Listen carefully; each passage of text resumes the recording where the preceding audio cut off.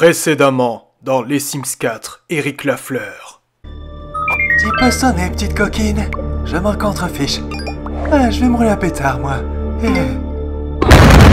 Allez, un dernier petit verre. Quoi Non, mais c'est pas possible.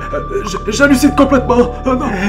Les citoyens d'Oasis Spring en ont marre. Marre de ces étrangers qui leur volent leur emploi et leurs ressources. Cette violence est nécessaire. Peut-être toi et moi on devrait s'associer, gros. Tu dis quoi? Eh bien... C'est le commissaire Lafleur qui doit être à l'origine de tous vos problèmes. Affligeant. Plaît-il? Que pense Bradley de tout ça? Elle n'est pas au courant, mais t'en fais pas, je maîtrise, hein. Rien ne nous empêche de nous amuser, le patron et moi, d'accord? Je comprends pas pourquoi tu t'offusques. On est majeurs, quoi. Ah bon?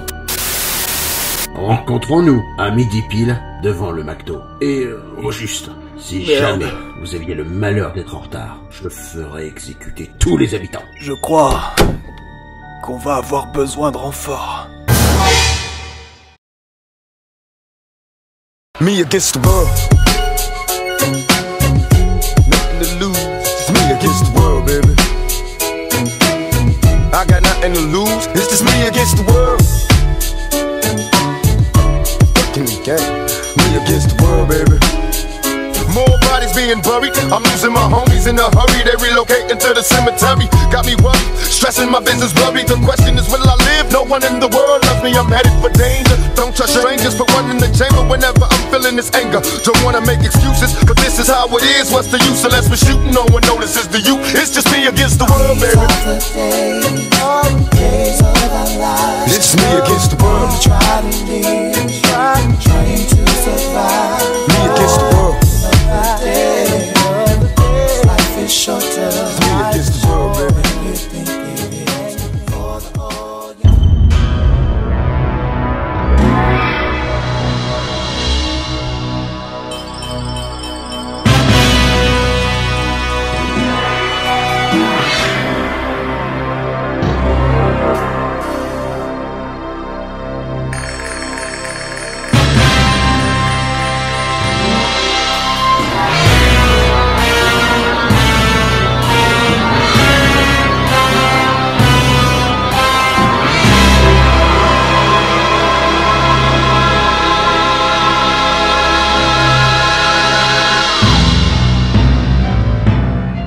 Faisons-lui confiance. Il n'est pas commissaire pour rien. Ouais? Enfin, j'espère. Eric, tu peux y arriver. Épargnez-moi. Requête refusée.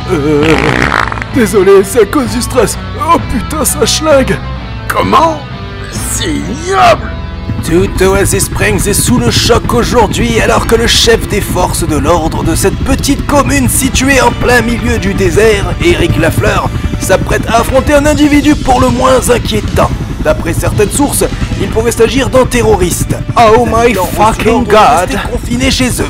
À vol d'hélicoptère, nous pouvons aussi apercevoir que plusieurs groupes d'hommes lourdement armés vêtus de blanc. Où est l'armure protonique? Ben j'en sais rien, moi. Ne me faites pas perdre mon temps, monsieur Lafleur. À vos armes, exécution de l'ordre 99.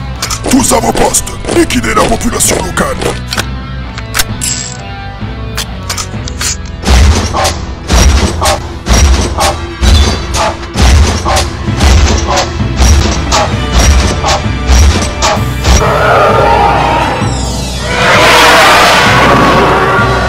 Et l'armure protonique. Une armure proutonique, vous dites? Oh, bon, tant pis pour vous.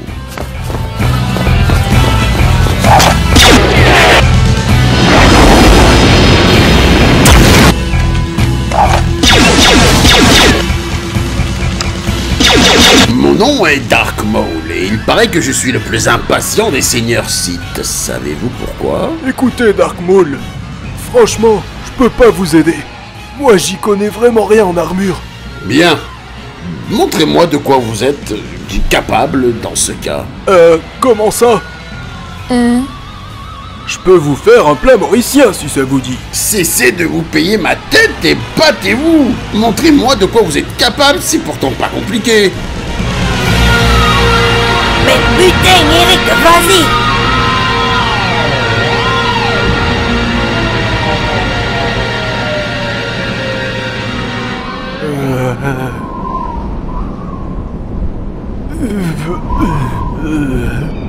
On abandonne déjà?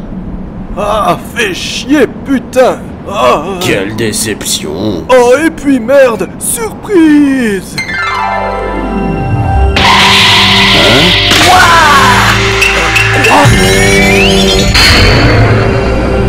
Pas mal, hein? Oh yeah! Décidément, ce mec arrive toujours à me surprendre. Quelle est cette étrange magie? J'ai un mauvais pressentiment.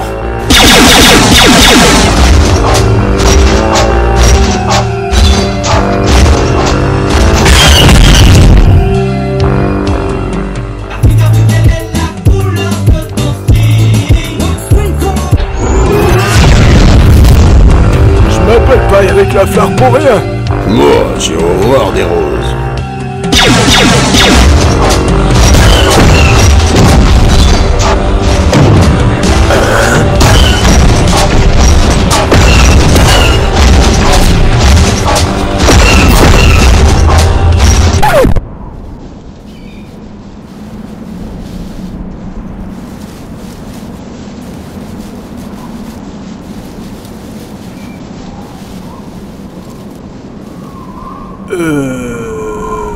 Un prestidigitateur. Pitoyable. Hein? Ouais. Après mûre réflexion, vous n'êtes pas digne de m'affronter. Et puis votre tenue est tout sauf adaptée au combat. Vous êtes lamentable. Dark Maul, un peu de respect. J'ai battu Rousseff quand même. Ça sent mauvais, on passe au plan B. Philippiane, tu sais ce que t'as à faire. Amandine, tu restes là, d'accord? Rassure-toi, j'ai pas l'intention de bouger. Venez vite, il y a un intrus par ici. Wesh, nique ta grand-mère! Allez, Patrick, va falloir que t'assures. Hein? Regardez, un objet volant non identifié.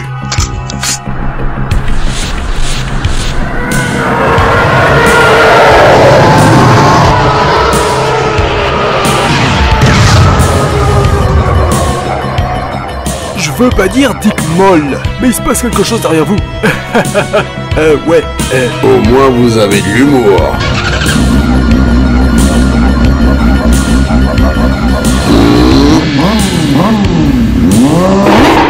C'est le moment ou jamais. Je te tiens, mon coco. Adios Dark Maul. Tu savais que ces shurikens sont fabriqués à Hong Kong?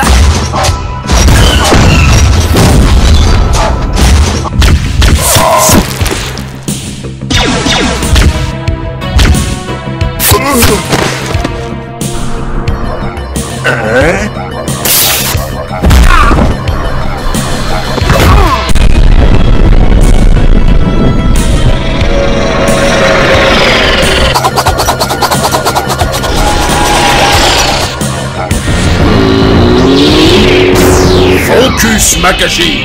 Enchaînement du Sith.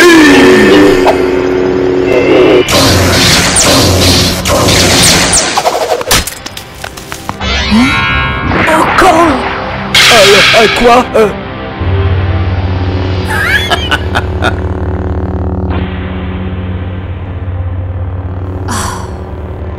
C'est ironique, n'est-ce pas? Vos attaques étaient parfaitement synchronisées. Cependant, grâce au Juyo, je peux aisément parer de telles offensives. Et c'est tout à ton honneur, mon pote. Psst. Hein? Quoi? Tu me reconnais pas? Seigneur Vador? Quelle surprise! Cela fait plusieurs années que vous avez disparu, Seigneur Vador. Où étiez-vous passé? Bah... J'ai pris quelques vacances, ouais. Excuse-moi, j'ai du mal à respirer dans ce casque. Imbécile. Rien de ce que vous dites ne tient la route. Je suis ton père. Arrêtez de me prendre pour un idiot! Pardon, ça va, je me suis trompé, ça arrive. Je suis ton fils. Non, ton neveu. Oh, et puis merde.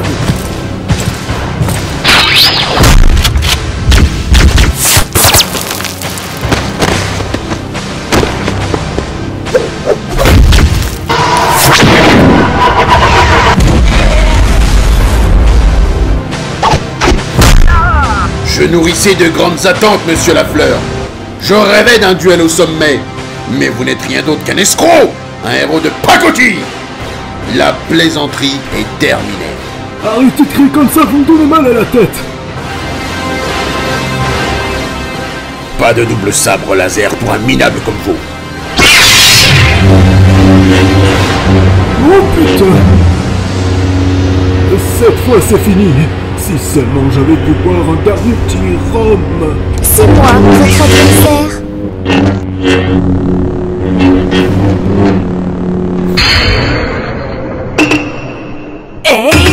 Oh, ça alors? Tiens, un trouble fait. Qui êtes-vous? Quelqu'un qui veut se faire justice. Une Jedi, je présume? C'est cela? Ne me faites pas injure. C'est compris. J'ai faim, moi.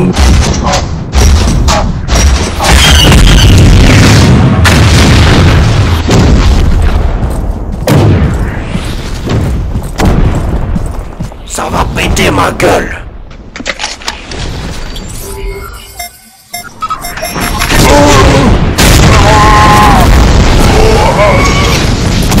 Repliez-vous vite. Toujours pas de double sabre? Petite insolente.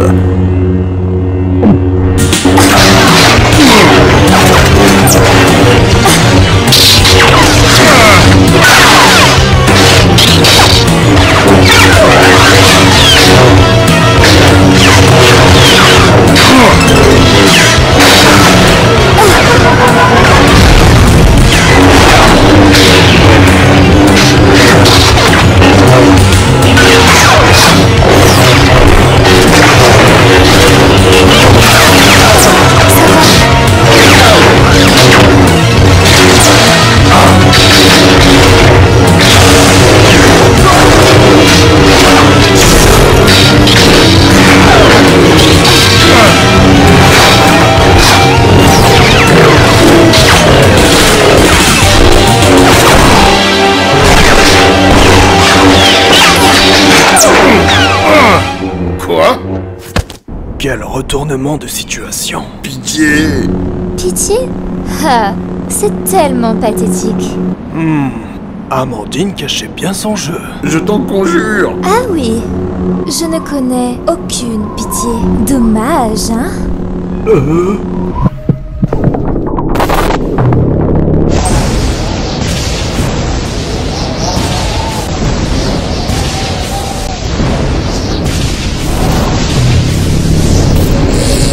Jugement céleste.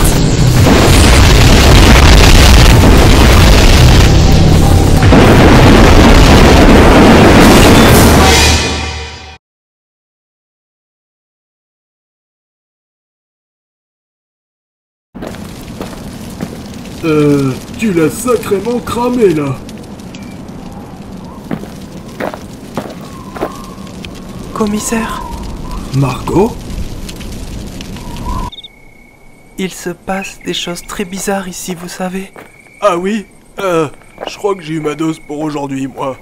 Enfin bon, Amandine, vous approchez pas trop près. Je tiens pas du tout à finir électrocuté, moi.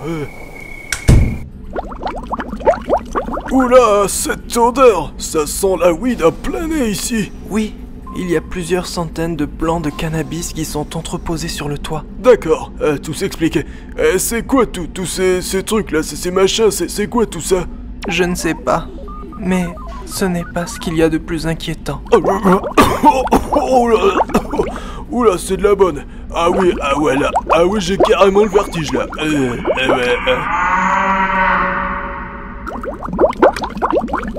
C'était quoi ce machin-là? Je crois que j'aurais pas dû fumer. Qu'y a-t-il, ma douce? Ne t'en fais pas, Papa Florent est là.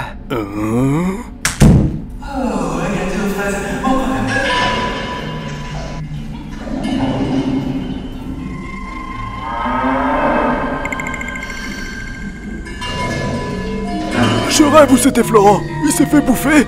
Quoi? Je crains que oui. Enfin bref, j'imagine que c'est le moment où je dois te donner des explications, c'est ça? Oui, Amandine, s'il vous plaît, si Ouais. vous savez quelque chose, franchement, expliquez-moi, car là, je nage en plein délire. Avec plaisir. La créature qui a mangé Florent est une plante alien. Elle est originaire de la planète Chromax. J'ai rencontré Florent par hasard. Il semblait perdu. Alors, je lui ai confié une mission qu'il a naturellement acceptée. Ah, bah merci, c'est sympa, ouais. La plante avait faim. Alors elle l'a choisi pour se rassasier. Seigneur, oh mon chien, mais qu'est-ce que t'étais devenu, mon gros? C'est qui le plus beau chien à son papa? Ah ben oui, c'est toi, mon gros nounours. Ah ben oui, c'est le chien d'amour à son maître.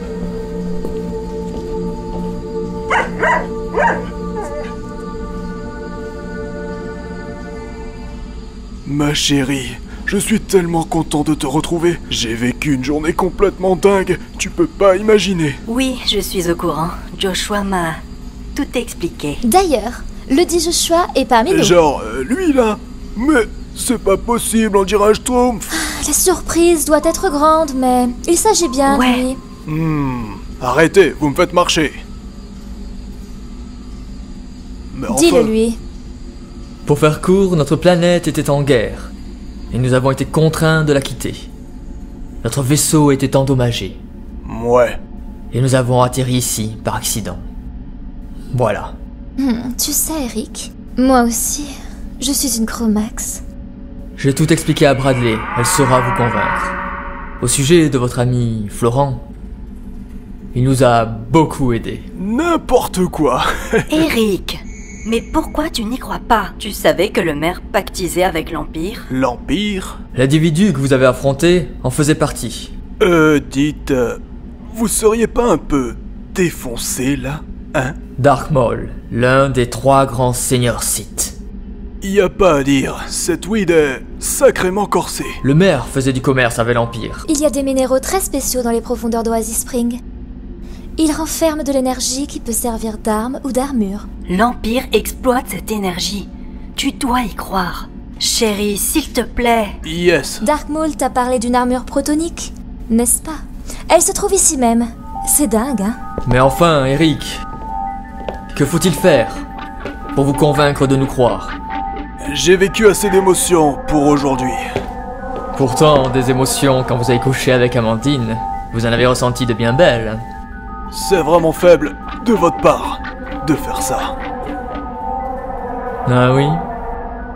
Ouais. Il n'y a que la vérité qui compte. Vous avez couché avec une alien et ça nous a pas dérangé de le faire. Oh ça va, vous allez la fermer, oui? Et toi, qu'est-ce qui me fait croire que t'es une alien? Il y a ici un objet que tu connais bien. Ouvre grand les yeux.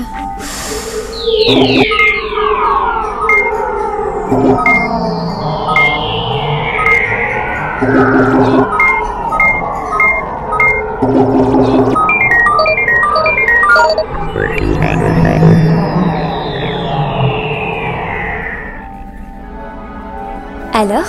Toujours aussi sexy? Oh mais non, c'est pas possible. Pourquoi tu me l'as pas dit? Tu t'es foutu de ma gueule. C'est quoi ce traquenard? J'étais pas censé savoir que t'étais une ovni, putain. Bradley, je suis... désolé. Expliquez-nous, comment vous en êtes arrivé là? L'Empire s'en prend à toutes les planètes qu'il trouve sur son chemin, puis il les vide de ses ressources. Mon peuple a été exterminé. Nous en sommes les derniers survivants. Nous ne nous attendions pas à une telle invasion. L'Empire avait déployé des moyens colossaux. Il y avait de gigantesques structures de métal. Mais j'ai pu éradiquer certains des envahisseurs, notamment son leader, le seigneur Sith Dark Vader. Je lui ai même coupé la tête. Et concernant Eric, vous avez vraiment couché ensemble? Ah. Y a un problème? Non. Au fait, mon vrai nom, c'est Illyria. Et lui, c'est Sextantis. Dorénavant, vous êtes nos prisonniers. Sextantis, à toi de jouer. Vos désirs sont des ordres, ô ma reine.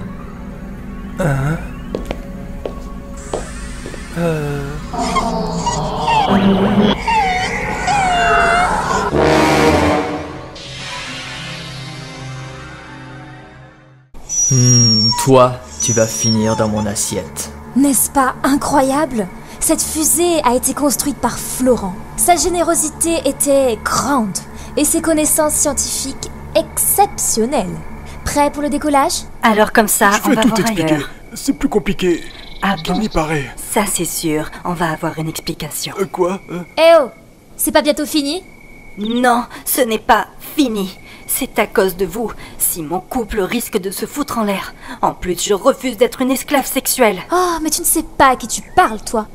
Sois-en sûr, Sextantis va te défoncer le cul. C'est quoi cette histoire d'esclavagisme sexuel? C'est le sort qu'il nous réserve, abruti. Montez à bord.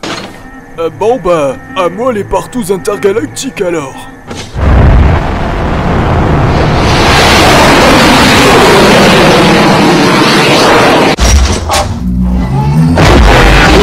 C'est ce que j'appelle du travail de pro.